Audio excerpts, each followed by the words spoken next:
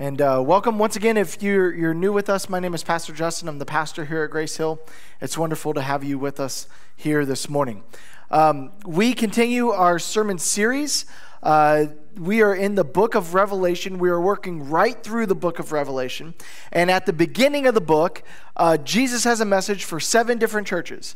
And we are on the 7th church today. And we are looking at the church of Laodicea. And so we had this map at the beginning to kind of point this out. But John, the Apostle John, is writing this. He was boiled alive and did not die. And so they didn't know what to do with him. And so they sent him in exile to the island of Patmos, circled there in blue. And he is writing a letter because Jesus has appeared to him. Legend has that there's a mountain cave, and that's where Jesus appeared to him. And he wrote all this down.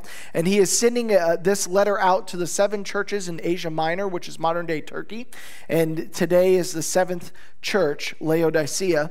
And then, once we're done with this week, we get into, if you've never read the book of Revelation before, you get to. And it gets very interesting from here on out. And so you actually have homework. I want you to write this down or make a little note in your phone, whatever you need to do.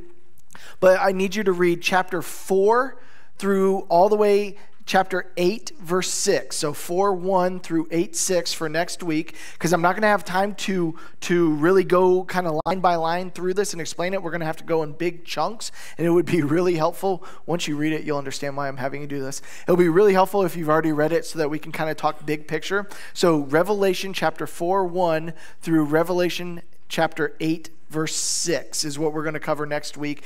And so Saturday or on your way to church next week, for you procrastinators there, you can read it then, but otherwise you can read it throughout the week and catch up so that you're ready for next week. But this is our last message here to the churches, and today this is what Brady just read to us, but this is what Jesus has to say. I like when I read my Bible and I realize that Jesus is just like me. You see, my wife loves me very much. She just thinks the world of me. And it probably shocks you, but there's like only 1 or 2 things I do that annoy her on a frequent basis. And one of them is that I am militant in our house about the temperatures of food, like militant. And it's just, I can't, like my wife, she will like be making mac and cheese for the kids, and so she'll pull out the milk and leave it on the counter. And then she pours it into the mac and cheese and leaves it on the counter. And then she pours out the kids' little cups, and leaves it on the counter. And then she leaves it out there just in case she needs to refill it or something. And if I'm around, she spends the whole time going, "Where's the milk?" And I've put it back in the fridge because that's where it goes. It's cold. It needs to stay in the fridge. If there's butter out, I put it back in the fridge. She literally, because I don't know what she makes, but she'll have to leave cream cheese out. And she'll have to come and tell me multiple times, like, leave that out. That stays. Because I'm just like, no, that's supposed to be in the fridge. I'm militant about it. Like, if there's a food or drink that is supposed to be hot, it needs to be hot. And if it is supposed to be cold, it needs to be cold. I cannot stand when temperatures are messed up. And so I read this and I'm like, Jesus, you get me. I love you. I will spew that lukewarm stuff out of my mouth. But this is an important phrase. This is an important verse. Jesus actually has a very, very relevant message for us in this today. Because what Jesus is talking about is that same kind of disgust. This is not what it's supposed to be. It needs to be what it's supposed to be. And so he says, I wish, Laodicea, I wish that you were either hot, which we understand is, burning on fire for Jesus, just like alive for Jesus, like all in, or I wish that you were cold. And what he doesn't mean is like a cold heart to Jesus, like anti-Jesus, hate Jesus. What he means is doesn't know Jesus, like has no knowledge of Jesus. And he says, I wish that you were either hot or cold, because the people that know Jesus and just do nothing with him are complacent about Jesus or apathetic with Jesus. He's like, you guys, you are just such a challenge. And this is true. We know that it's harder to boil warm water than cold water. There's just something about, he says, when you are cold, when you have no knowledge of Jesus, man, that gospel comes and it just warms you right up. You're hot, you're excited, and you're all in. But to that person that's just kind of warm, and they know about Jesus, they're not going to hear anything, but they're not on fire, and they're not. He's like, there's just nothing for you. There's no part of this. You're a Christian in name only. And we don't have to raise hands in here, but how many of us, hopefully not us personally, but probably some of us here, or we know somebody that's Christian in name only. They will tell everyone they know, yeah, I'm a Christian, yet they don't go to church. They don't use words that reflect their faith. They don't act like they reflect their faith. In the workplace, they talk like a sailor, and they don't do this that models the faith. Like, we know these people. And he says, look, Laodicea, you're just a church of this. You're a church that is in name only Christian, but there's nothing in you that's on fire. There's nothing in you that really reflects what I am and what I'm about. And so then he continues on, and he kind of points the root problem to this. He says, you say I am rich. I have acquired wealth and do not need a thing. This is what the people of Laodicea say.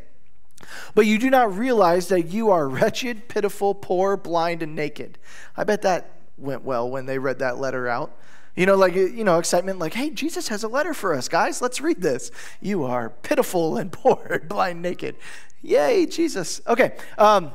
I counsel you to buy from me gold refined in the fire so you can become rich, and white clothes to wear so you can cover your shameful nakedness, and salve to put on your eyes so you can see. Now, what's interesting about this is Jesus points out something about them that I think a lot of times we think people 2,000 years ago were very different. We're much more evolved now. We're much more smart. But all these things.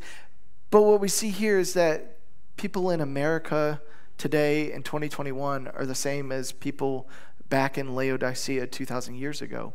In 98 AD is about when this was written. Because they are putting false confidence in created things. They felt protected by their wealth. It is very hard for people with material comforts to believe that God is not happy with them, right?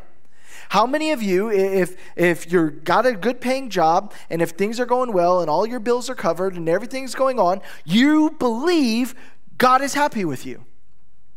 But the second you lose your job, or the second you get demoted, or the second that the bills add up, or all of a sudden there's something that, the car breaks and you got to pay, then you're like, oh, God hates me. We do play this game with God as well, where somehow financially, if everything's okay, God must be happy with us. But if it's not, then he's angry. And yet God goes, I don't work like that. You work like that. God says, look, your physical comfort, it blunts the spiritual discomfort needed in repentance. You don't recognize how wretched and pitiful and naked you are because you're comfortable financially. And the people of Laodicea were very wealthy. They were very wealthy. And God said, look, you don't recognize how wretched and pitiful you are. We last Sunday, we went down and built beds. There was a group from church here that went down and built beds for kids right here in our city that don't have beds. And I was talking with Mark Kicker, one of our members here, and he was talking about it, and he said, it's just something like, you walk into their house and these little kids light up and they say, are you here with our beds? And he goes, yeah, you go in and you build a bed and they're jumping in it and they're laying in it and you make it for them for the first time and they're covered up in it and they're not sleeping on a floor. And then you drive back to your West Omaha house and you look at that and you just go, you know what? I can trick myself into believing I'm doing okay. And it's all because of money and comfort. And the truth is, they were just as happy with that, and we're both struggling in our own ways. And it's true. When I've been on mission trips, those kids down there in the Dominican Republic, they were filled with joy. And here I was, a high school kid, bored out of my mind and thinking my life is wretched in America with all these blessings that they can't even dream of. We can convince ourselves that if we have money, we're okay. And Jesus says, look, this is what you've been doing. And he mocks them. You see, the city of Laodicea, you know what they were really wealthy in? They had a gold mint where they made gold. And so he's saying, look, look at the words that Jesus chooses. Look, I counsel you to buy from me the gold refined in the fire. So he's saying, you guys make these gold mints and you think that's all great, but there are impurities in your gold. The gold that I have to offer you, the richness of heaven, there are no impurities in that. And then they were also known for their very expensive clothing that people came to buy. And one of the most expensive was white, because in that day and age, to wear white, you had to be really wealthy because they didn't have washing machines. Like that stuff gets dirty quick. And so only rich people really wore a lot of white because they had to have a lot of it. And he's saying, look, you want to wear white, Jesus says? I can offer you forgiveness, and you can put on the righteous robe of white that I will give you, and there will be no need to wash it and cleanse it. It will be blameless, and there will be no shame in it. And he says, I can give you that. And then he says, your salve. And so in this city, in Laodicea, they would manufacture this healing salve that people would come from all over to put on, this ointment that they believed healed them. And he says, look, I can give you the salve for your eyes so that your spiritual blindness can go away. I can make you see. And so Jesus has a direct message to them here saying, look, you're living this facade thinking that because everything's going well for you and you're wealthy, that everything's okay with you spiritually. And he says, it's not. You're broken, you're pitiful, you're naked, you're blind. You need to wake up. And so then he continues on. And he says this in verse 19. Those whom I love, I rebuke and discipline. So be earnest and repent. Here I am, stand at the door and knock. And if anyone hears my voice and opens the door, I will come and eat with that person and they with me. And so what he's saying is like, look, I love you, and that's why I'm trying to wake you up. I love you, and that's why I'm holding you accountable, because you think you're fine. You're telling everyone you're a believer, but you are not believers. You are lukewarm. You are just comfortable people that are not following me whatsoever. And he says, out of love, I'm going to rebuke you so that you will hear my voice, you will repent. And once you repent, once you understand that you do need to repent, well, then we can have a relationship. Then we can eat together. Then we can be family together. And then he closes with this promise in verse 21. To the one who is victorious, that is the one that follows through and is able to repent, I will give the right to sit on my throne, just as I was victorious and sat down with my Father on his throne. Whoever has ears, let them hear what the Spirit says to the churches. And so what he means by that is the throne is a place of reward. And he's saying, you get my inheritance. You get what I have. I get to give you my reward that I have, and I get to give it to you. So let's step back and look at the big picture. The big picture is this. The church of Laodicea was Christian in name only. Jesus has nothing nice to say about it. In some of the other churches, he said, well, at least there's a remnant of you, or at least some of you follow. To this church, he has nothing kind to say. He simply says, you guys are so comfortable that you think you're fine, and you're not. Now, step back and look at the big picture of that. So often we get angry with God when he puts something of a roadblock in our path. But so many of us are guilty of this, that we are comfortable all the time. And in order to wake us up and get our attention, God has to do what? Put a roadblock in our path. What do these people need? Jesus is saying, your wealth is blocking you from seeing your true spiritual needs. What they need is some type of economic problem. To wake up and say, you know what, life isn't about all this. I need more. I'm not okay. I'm not doing it. And so often in life, when we read the Bible and it says things like, God, I celebrate your rebuke. God, I celebrate your discipline. That's what David is talking about. And we read that and go, why would anyone do that? And that's exactly what God's saying. You need to wake up. And if you won't wake up on your own, I will put things in your life to wake you up. And it's out of love. But we don't like that message. We're just like, hey, God, just let me keep doing what I'm doing that's really comfortable, and I'll come around. I'll figure this out. And God goes, no, it's getting too late. I'm going to put stuff in your life to wake you up. I'm going to make things not comfortable for you, because then I'll have your attention. And how many of you can testify that your prayer life is like this, and then all of a sudden someone gets diagnosed with cancer in your family, and all of a sudden your prayer life is like this? That your prayer life is like this, and all of a sudden your company's in trouble and everything might go under, and all of a sudden your prayer life is like this. And God goes, why do you make me do things like this to get your attention? Because if you would just stay connected to me when I bless you, then we're good. But you bring this on yourself, that I have to wake you up and bring you back to me, because when I let you be comfortable, you get comfortable with everything. And you just walk away.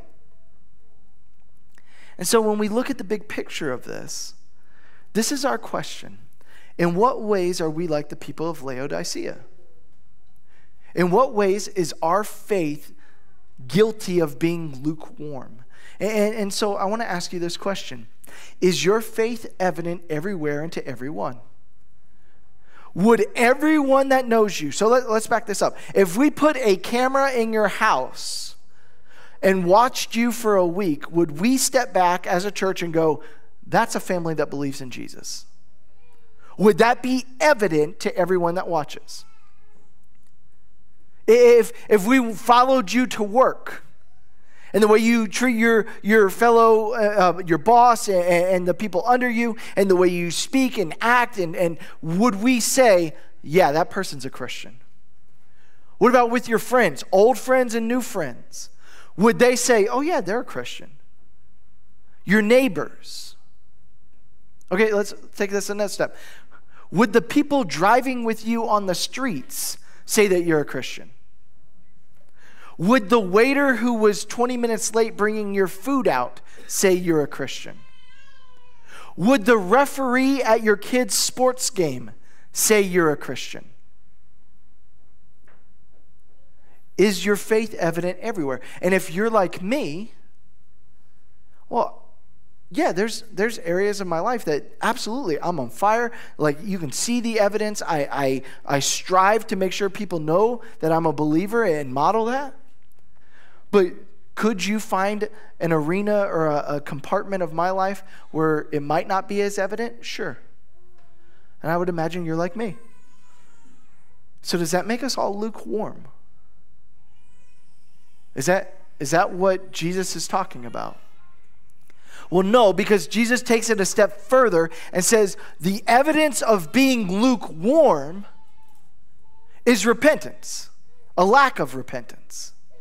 Because that's what needs to be seen. Is your repentance evident everywhere and to everyone? Because everyone in this room and everyone watching, we are all going to fall short. We are all going to have areas of strength, and we are all going to have areas where people might not know we're a Christian, and we're not walking the line very well, and we're not doing very well. And so what is the evidence that we are a Christian? Well, it's not being perfect, but it is being a person of repentance. It's being a person that is willing to say, you know what, I messed up right there, and you should hold me to a higher expectation, because I'm a Christian and I'm trying to follow Jesus, and I'm not perfect, but you need to know that what I did was wrong. I can tell you this. I can remember the most unbelievable apologies in my life that just floored me. I remember I was a teenager, and my dad came home, and I know none of you parents ever do this, but for whatever reason, he was in a bad mood. It was like, whoo, watch out for that man. And of course, that was the day that I had gotten in trouble. And so, like, it was like radar, just woo, doo, doo, doo, he's coming. And so I got a $1 million punishment for like a $5 crime. I mean, grounded, I'm not doing this, I'm not going here, this is done. And we came to an argument, and I'm like, you're being ridiculous, and I got banished in my room and all this kind of stuff. And later that night, a little card slid under my door. And I opened it up, and my dad had gone to Walgreens, and he had written out a whole card to me, apologizing and saying, you know what?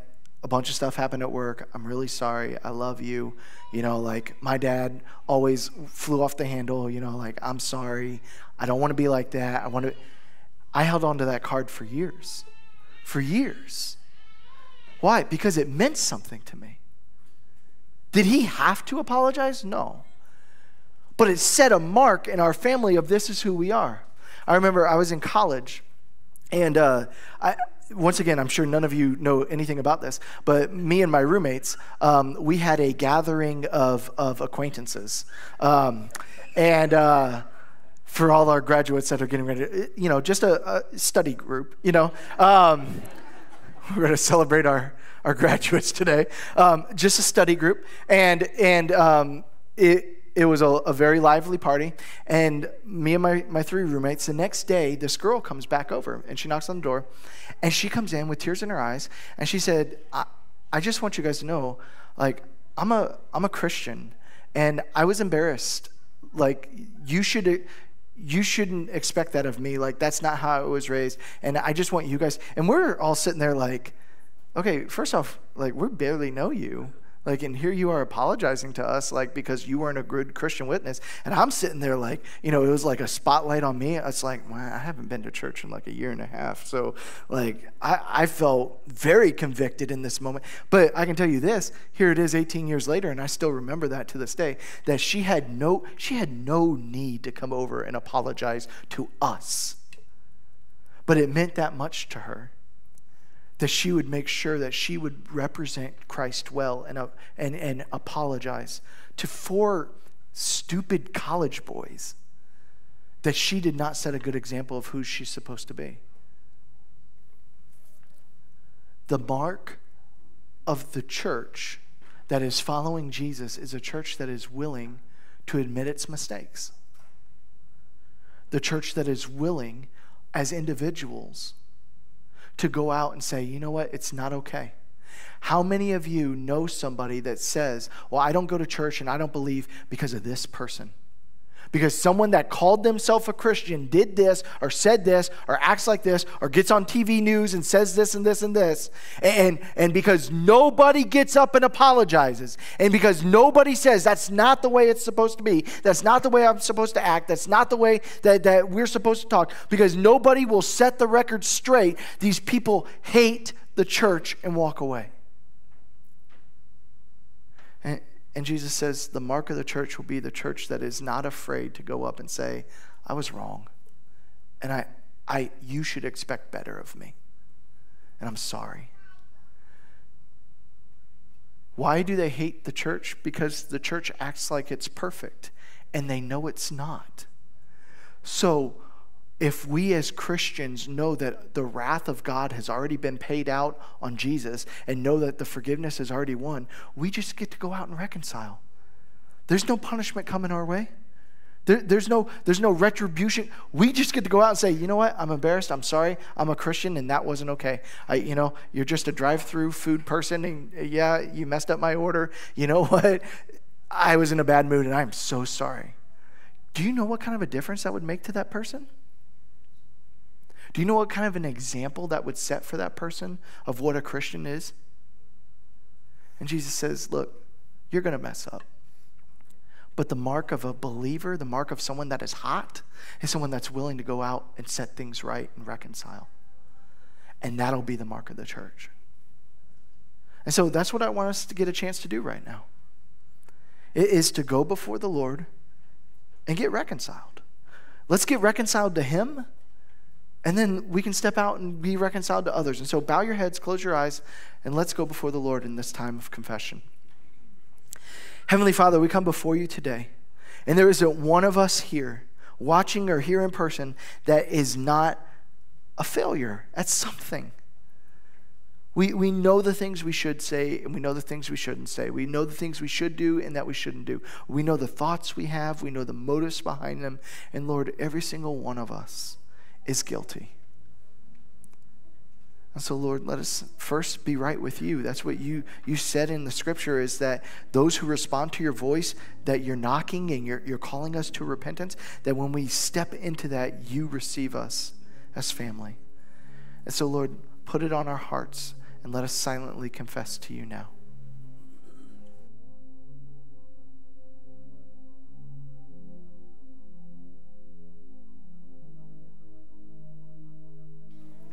Lord, we could go on and on and on the list of things that we have done that have fallen short of who we're called to be. But Lord, you love us and you forgive us.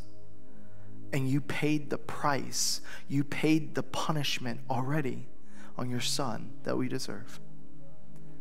And so, Lord, we thank you. And we humbly ask that you would forgive us, that you would restore us and redeem us and reconcile us to you. And Lord, we pray that you would give us the strength and the courage to go and be reconciled to others.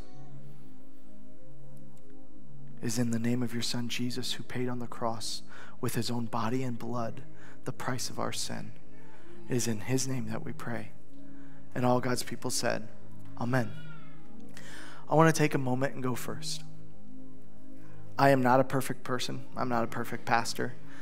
I am sure that there have been times that I have said or done something that might have offended somebody. I'm sure there are times that I said I will call you or email you, and I did not. I apologize. You are not insignificant. I love you. I just forgot. If there is ever anything I have done that has offended you, please come talk to me.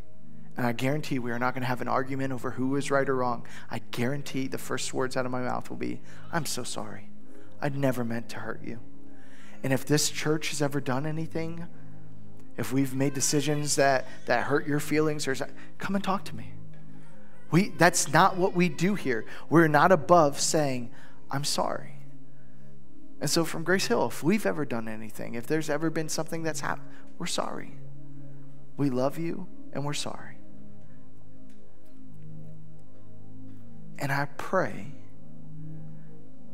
that every single one of you have somebody on your heart right now that you know without a doubt, the second you walk out this room, that you should call them and say, you know what? It was 5 years ago, but I messed up. And it's eating at me. I got to let you know that that's not what you should expect from me, that you deserved better. And I don't want you to talk yourself out of it. And I don't want you to chicken out. And I don't want you to say, well, if it's your boss and they got on you this week because you forgot something and so you lashed out, go back and apologize. I messed up. If it's your spouse and you know you messed up, man, you got to live with that person. Go make it right. Today, on the way home. They know you need to apologize. You don't think that's going to be a weird ride home? Them just looking at you the whole time going, are you going to do it or not? Do it. If you're a parent, don't think you're too above apologizing to your kids. They know you mess up. They know you're a failure. They love you. Apologize to your kid. Apologize to go be reconciled. And if it's a big thing, a mom or a brother or a cousin that you haven't talked to in years, go be reconciled. That's the mark of a Christian. Our sin is already paid for. Our wrath and punishment is already done. We just get to go and do the fun thing. Go and be reconciled and restore that relationship. Go do it today. Because you are loved and you are forgiven and you are reconciled. In the name of your Lord Jesus, in the name of the Father, Son, and Holy Spirit. Amen.